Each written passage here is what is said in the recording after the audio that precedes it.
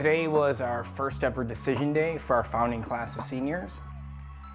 So it was a time to celebrate their accomplishments, but also to have the great reveal of what college they're going to be going to. I'm Justice Marbury. My name is Ismail Cortez. My name is Zaid Abdul Salam, and I'm going to RIT. I'm going to RIT. And I'll be attending RIT. Everybody's emotions were everywhere. Like, there were happy tears, there were sad tears. It was amazing. It was a great experience. Very cheerful and exciting and nervous having to present my shirt and everything. But everybody was like kind of there for each other and supporting each other, and that was like very comforting. When we opened the high school in 2013, we were taking part in a partnership with RIT. All of my preparation and work with RIT prepared me for college because I built my portfolio with all of the experiences I've had. We have had RIT tutors every single year coming in, pushing in with our classes, and working with students in a field of their study.